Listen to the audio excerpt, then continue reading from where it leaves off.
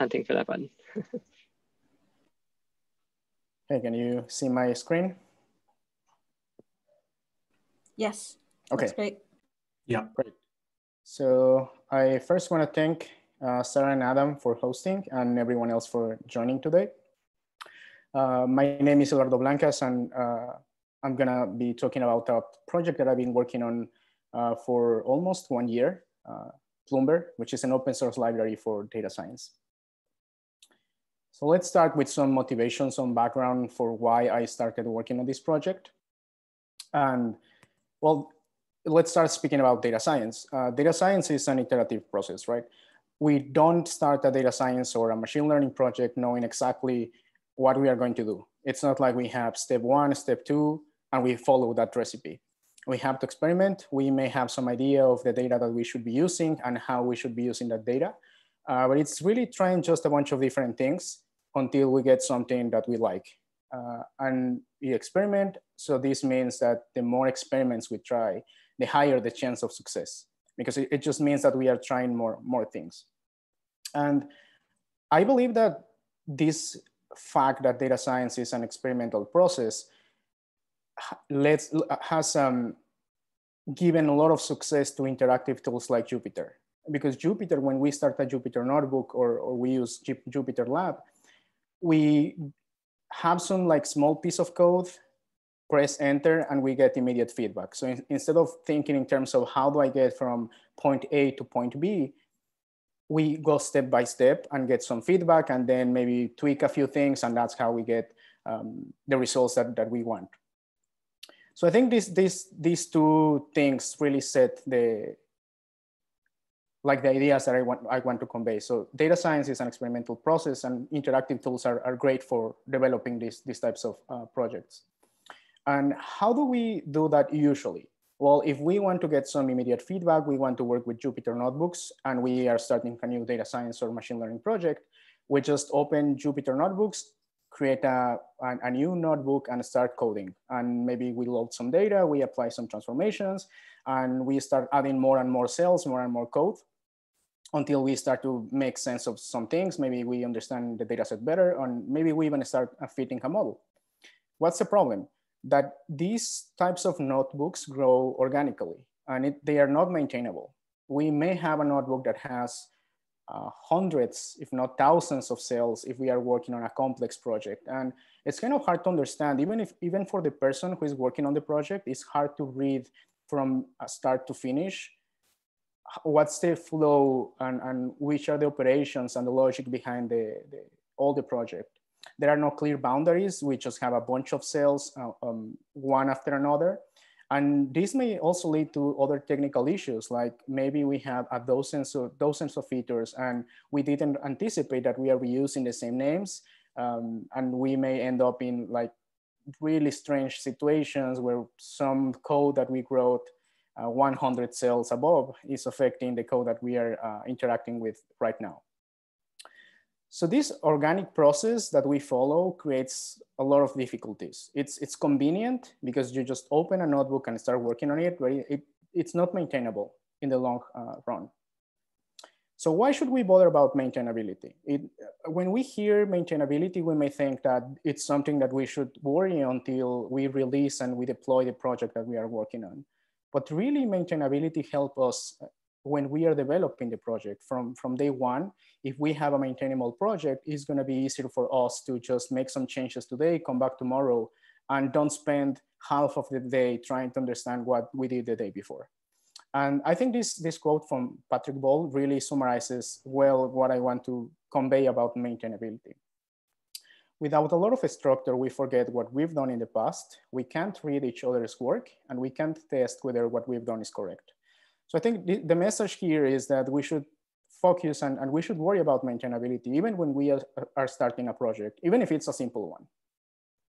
What's the solution? If we want maintainability, we want to structure our projects, we usually build a data pipeline, which is breaking down the big notebook that we have in smaller tasks. And instead of having just 1,000 cells, we say we are going to have a task which gets, this is just an example, get users data and maybe actions performed by those users. Then we clean those data sets, and at the end, we train a model. So we are giving some structure, and even this structure alone is helping us to communicate our thought process and what we want to do with the data. And the basic idea of a data pipeline is that the output from some task becomes the input for the next set of tasks. For example, here we are getting users data, and the output from here becomes the input for the cleaning step. And the same applies for the rest of the pipeline. So now we solve a problem. We solve this problem of not having a structure, but all of a sudden we create new problems. So now we have to manage multiple files because potentially each of these tasks are different files, or there could be different functions. The second problem is that we have to route outputs to the right places, right? We have to make sure that the output from here becomes the input for this task and not for any other task that is not using that input. And finally, we have to orchestrate execution because we have to run this in a specific order. And what's the answer for this problem? How do we ensure that we are able to do this structured process? Well, there are a set of tools called workflow managers, and we have really lots of options here. Perhaps the most well-known tool here is Apache Airflow. We also have Luigi, Kubeflow, and there's really dozens of these options. When I started working in Ploomber, I noticed that there's a common trend among these tools. And one of the most obvious for me was that I had to spend a lot of time in learning a new tool. I remember a few years ago, I tried to work with Airflow, and I felt like I was spending more time trying to get Airflow to work than actually getting my work done, which was analyzing some data. And I think this is true for all tools. You have some learning curve, but I feel like we should do better in terms of having data scientists really focus on analysis and not like spending time configuring some complicated infrastructure or servers. The second problem is that we have to write a lot of pipeline code, which isn't code that performs any kind of analysis. It's just a code that you need to turn your notebook into a pipeline. And more code means more problems. So the less code you write, the better.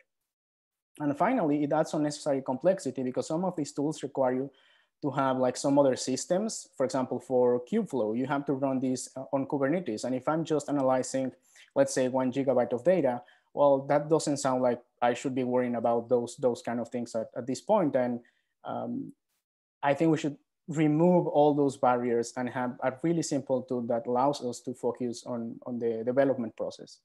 And if you're interested in a detailed comparison of these workflow managers with Ploomber, you can check out the blog. And I have a really detailed post analyzing what are the pros and cons of each of the most popular tools.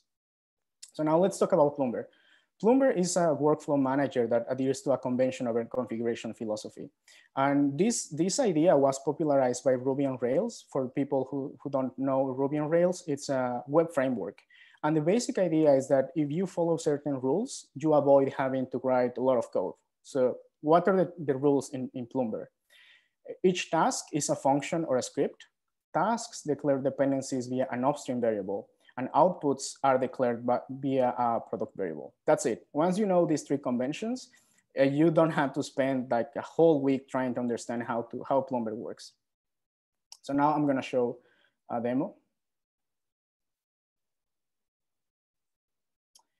So on the left side, I have a pipeline YAML file, which is how you build a pipeline in Ploomber. There's actually a Python API, which gives you more flexibility, but I believe that for most projects, just having the YAML file is just fine. So the first section, which I'm highlighting, are just settings. So I'm gonna skip the details for now.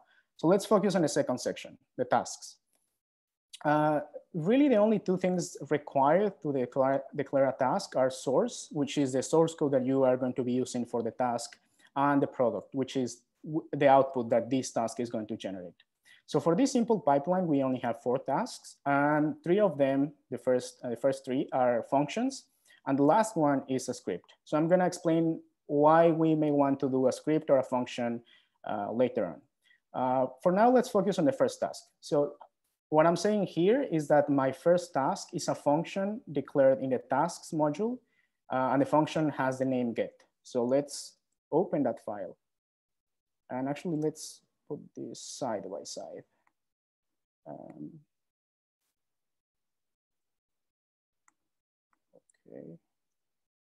Okay, so you can see that I have a get, which is here, features, which is here, and join, which is here. So they map one-to-one to each other. And let's now take a look at the source code for get. It's really just a simple function. It doesn't have anything particularly interesting, except it follows this convention that you have a product parameter. So when Ploomber executes this pipeline, it's going to pass this parameter to this function. And this function is just getting some data and saving it to this to a certain location. Now let's move to the next task, which is features. We get the data and then we generate features. This task needs some input data, and it's going to use the output from the previous task, which is get. So how do we do that? How do we tell to Ploomber that we want to use a previous task as an input? All we have to do is to declare a new parameter called upstream, and then we just use them as if they had something on it. Like we just say, give me the output from the task get. So what's going to happen under the hood is that Ploomber is going to analyze the code and say, well, you are telling me that your task features depends on get. So I'm gonna give you here the output of get, which is this one. And this not only determines the input for these functions, but also the order, because you have to execute get first and then features. Same logic for join. We are saying we are going to use the output of get and features. We are going to join in a single data frame, and then we save it. So that's all being taken care of by Ploomber, the order of execution and routing outputs to the next tasks. And these are the first three tasks. So as I mentioned before, we have one task, which is a script. And I'm going to show the source code. So what's the difference? In the first three cases, we have just a function that does some data manipulation, and it saves an output. In some cases, we are not only, we want to perform some data manipulation, but we're also interested in having some visual feedback, like some tables or some charts. For example, if we are training a model, we are not only interested in saving the model, but also printing some metrics or like to see how the model is doing. We usually do this with notebooks because the IPyNB format is able to hold tables and charts in a single file, which is very convenient. Unfortunately, Jupyter notebooks are not good for version control because they are JSON files. So if you modify a notebook and push to version control, then you pull, it's really messy to get the difference between the previous version and the new version. So what do we do in Ploomber? We treat scripts as notebooks. So you are coding a script that when you run the pipeline, it's going to be converted to a notebook. So you don't have to worry about saving your tables or your charts in a different file because this is going to become a notebook at some point. So you are going to see the tables and everything. So I'm going to show that now. So that takes care of the first part. We have three functions and one script that becomes a notebook. So now if you take a look at the right side of the screen, I'm going to run Ploomber. Actually, Ploomber status first. This is going to give us a summary of the pipeline. And this is also a great way to communicate to someone else. Actually, you cannot see it. Let's try again. It's because the text is so large that it's kind of hard to read. Okay, so we have a quick summary of the pipeline. We see the four tasks. When it hasn't been run, if it's outdated, where's the output location, and we also extract the doc string, and this helps you to explain what your pipeline is doing and just to give a brief summary. Now, if we run Ploomber, and actually I'm going to show that I'm in the right folder. So we see the pipeline YAML here and the tasks by source code. So let's run Ploomber build. And this is going to start executing in the right order. So it's running get first, then it should run features, then join, and finally fit. So it's still running.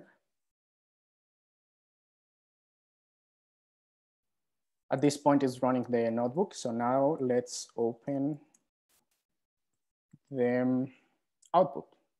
So we have a bunch of files. These files are generated by our tasks, and I'm going to show the notebook. So we have this fit script whose output is this notebook.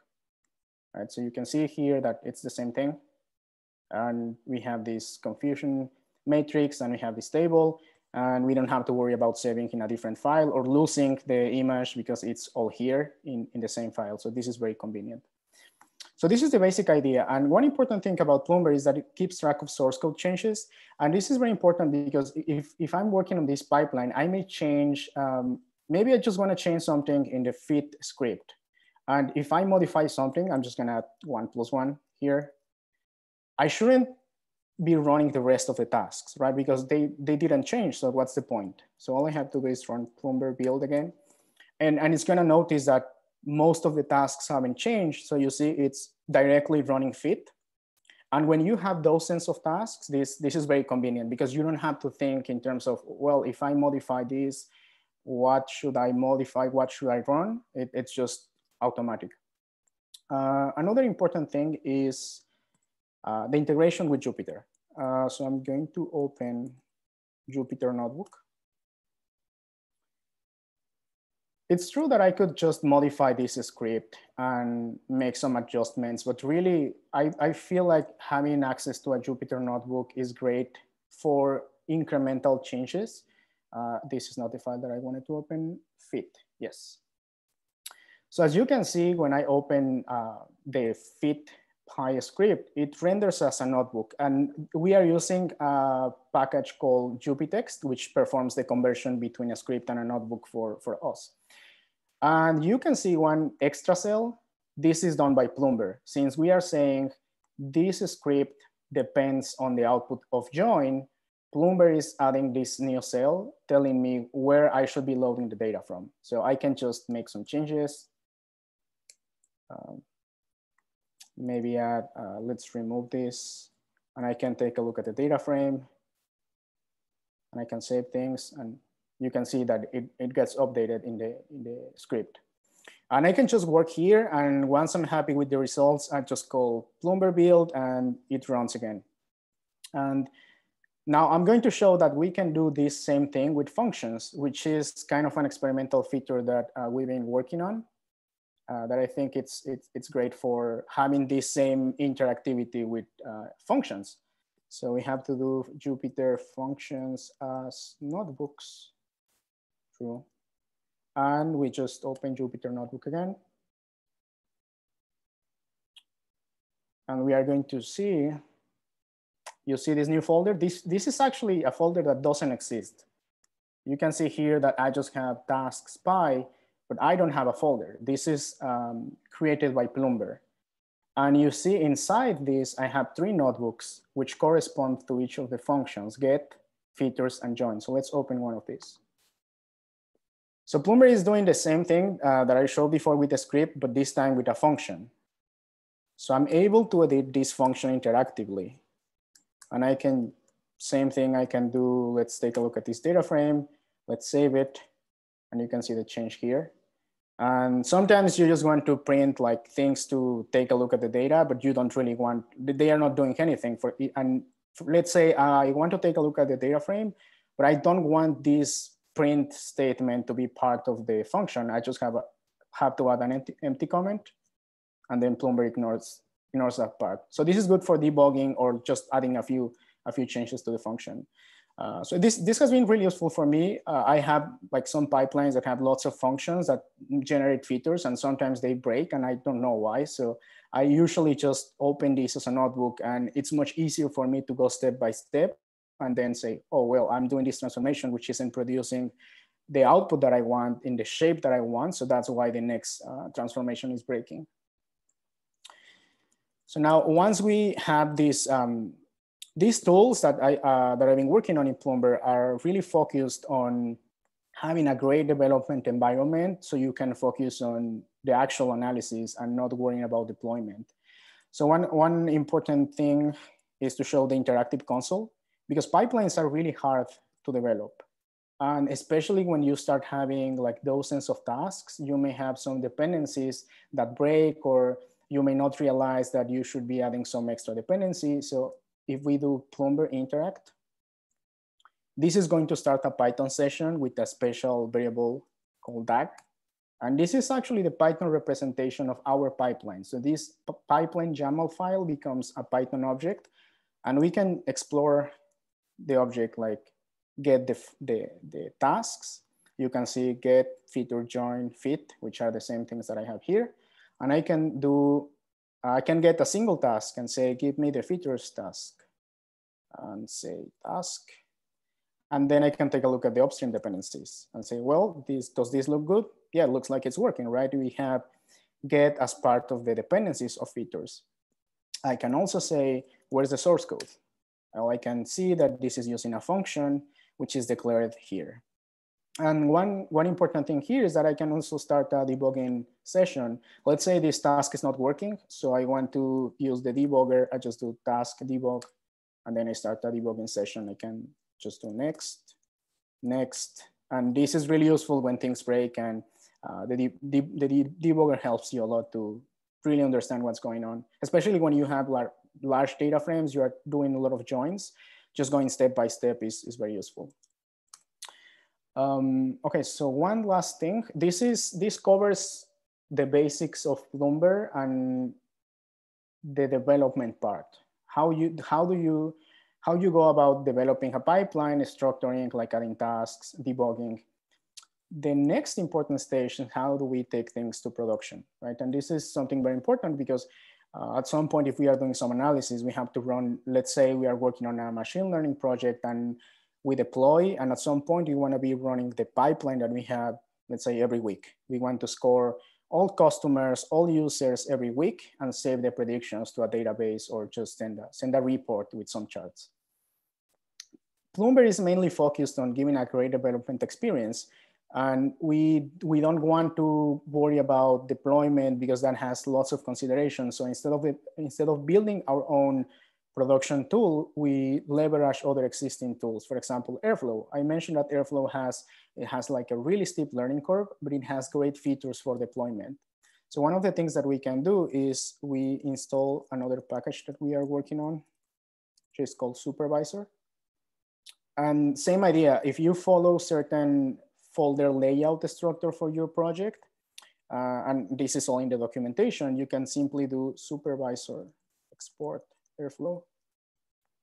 And this is going to take your source code and produce a file, an Airflow tag. So it should be here, that's here. So this produces a file that converts the Ploomber pipeline into an Airflow pipeline. So you need two things. You need this script plus your source code, which declares the actual transformations that you want to perform. So another another tool that we can use for deployment is called Argo, which I'm going to show right now. So Argo is a great tool that allows you, it's kind of you can think of it as an Airflow for Kubernetes. It allows you to create pipelines and run them in Kubernetes.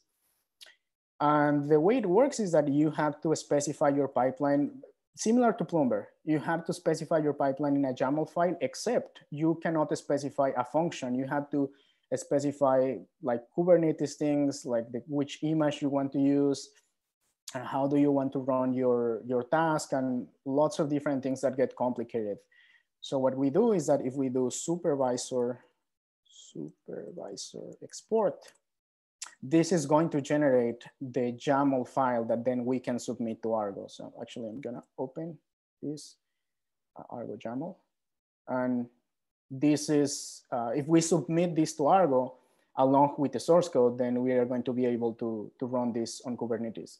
So the idea is to lower the technical barrier for data scientists to run their pipelines in production settings, because most of the time when you have a pipeline and you want to deploy, you have to start thinking in terms of Docker containers and configuration and how do I pass data between tasks and how do I make sure that all dependencies are installed. So that just creates a big overhead for data scientists, which should be really focusing on the analysis, not on managing an orchestration or really understanding how Kubernetes works. So that's the idea. If you follow certain conventions, you can get your pipeline running in a production system. And And that's it for the presentation. So I think we can start. Well, just one last thing. Just general information about the project. If you like this and if you want to see how the development and new features are going on, please give us a star on GitHub. If you want to try it, you can do pip install. And I'm looking for early adopters. So if you are interested, if you feel like Ploomber is a good project that you can use and can benefit you in your projects, feel free to reach out. And finally, if you want to see more complex examples, I only talk about like the most basic features. There's also support for R and SQL. So feel free to see this repo, and then you're going to see some like ETL examples using SQL, some R examples, some more complex examples using the Python API, which has like a big learning curve. Well, at least a little bit more than this YAML thing, but it has a lot of flexibility and it helps you to do some interesting things. So that's it. I think we can move to the next section for the questions. Yeah, thank you so much. This talk was excellent. I wish I did. Yeah, everybody give Eduardo a round of applause. I know about 2/3 of this, or half of this group is not in our Slack. If you're looking to join the Slack, it's bit.ly/bosds Slack. And I threw a couple links from your slides, Eduardo, into the Slack. I don't know if you're in our Slack either, but no, since we don't have the ability to use Zoom's chat, we go to Slack, but it's nice because all those messages stay there anyway. So if anybody would like to ask an initial question, feel free to unmute or raise your hand. Otherwise, I'll put awkward pauses in and then throw random questions in between. I have a question, Eduardo. You mentioned that it saves scripts as Jupyter notebooks, and I wondered how, so a couple questions. How does that work if you're version controlling with Git? As you mentioned at the beginning, it's kind of a mess to do that because a lot of the, metadata around it changes. And another question is, one of our kind of pain points with notebooks is that they contain some sensitive information. And so if we need to make sure that there's no sensitive information in our source code, we have decided not to allow notebooks in our source code, and we store those separately. So in that case, does this kind of save those notebooks, and Git, does it not do that? And I got confused with kind of what you said earlier. Yeah, I think that's a great question, and it's a great point that you have. And really, I think we can treat the scripts and notebooks as two different concepts. So your scripts are part of your source code, right? Your pipeline, and then you can consider the notebook as an artifact. So it puts it in a different location. Yeah, exactly. Okay, cool. So then you get to decide, well, I want to store, since the scripts are part of my source code, I'm gonna use save those on Git, but maybe I don't want to save the notebooks, the output notebooks in source control. So that's something that you can do. It's up to you. And then for sensitive information, I think it's really out of the scope of the tool, but I would think that you could implement some logic where you run the pipeline and then analyze the output notebook and check, maybe run some script on top of it to check for passwords and that kind of things. I did this in the past for an unrelated project. Where I have a function so you pass a notebook and then it goes cell by cell running some scripts to try to see if there's a password variable or something that looks like a password, that kind of thing. Great, thanks.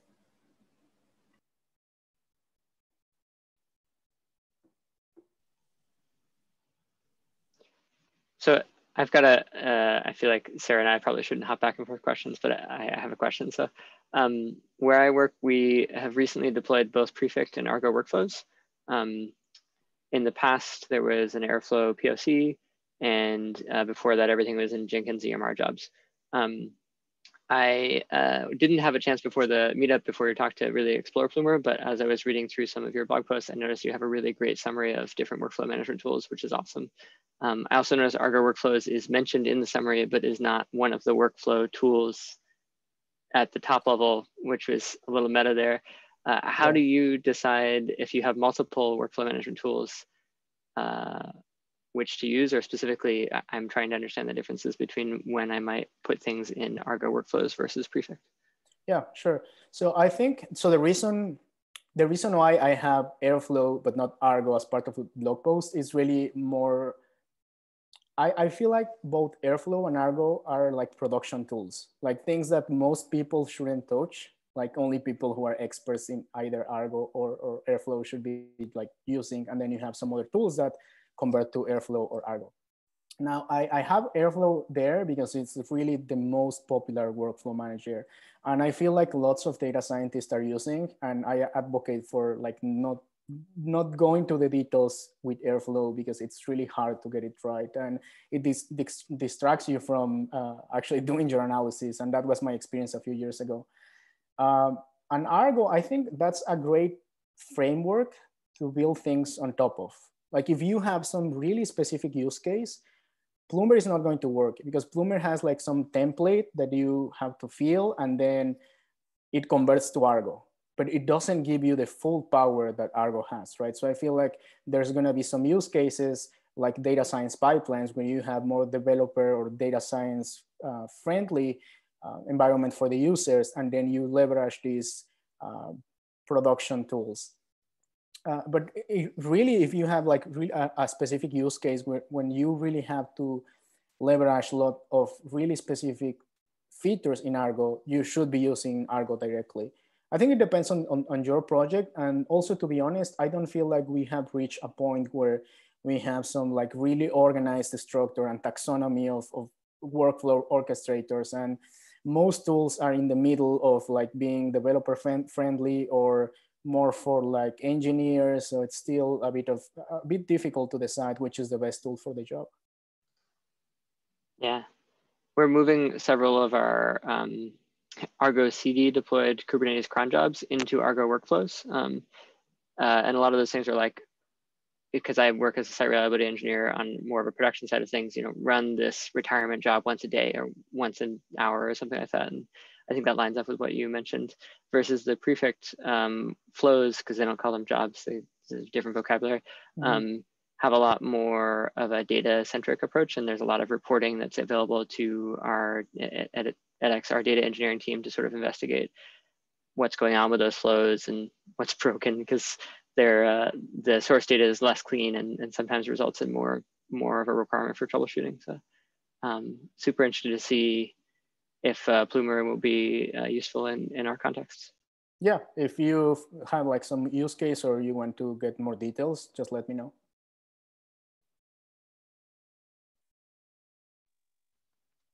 Can I ask a question?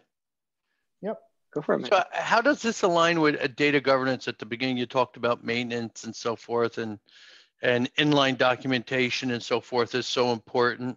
How does this align with a data governance program and maintenance overall of one's code? Or does it? Or am I thinking outside in the box where I shouldn't be? No, I think it's a great question. That's a great point. And unfortunately, I didn't have time to show that feature, but there's something called hooks in Ploomber, which are things that you want to run after certain task runs. And I think that fits well with your data governance question, because if you use Ploomber to develop some pipelines, you want to make sure that at each stage you are producing some output that has certain properties, right? If you are analyzing, let's say, users data, you might expect that a table that has the name users shouldn't have any duplicated IDs, right? So you may have a test. Once you run your pipeline, your task that cleans the users table, you want to run some checks, like check for duplicate IDs or check that dates are within certain ranges. So I think that's one aspect where you could apply data governance, that you have certain rules, certain tests, and if your pipeline runs but those tests fail, then it shouldn't be taken to production.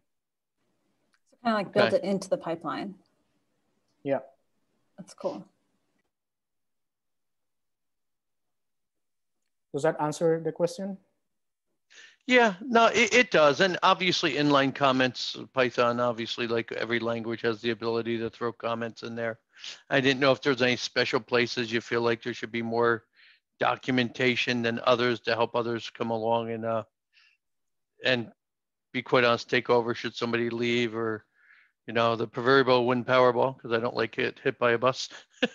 And right now would be a great time to win Powerball. Yeah, I feel like those two things, like if you have to start somewhere trying to improve data quality, having like 2 sentences like that describe what you are trying to do with certain task, 2 sentences describing it, and then having simple tests goes a long way. And then on top of that, you can apply maybe more strict rules, but it's really hard to get documentation right, because as soon as you change the code, documentation is outdated. So, well, and that's why I'm a big believer of inline documentation, which is when you change your code, you do it right away, or it doesn't get signed off and go into production. So, which is part of governance process as well. Yeah.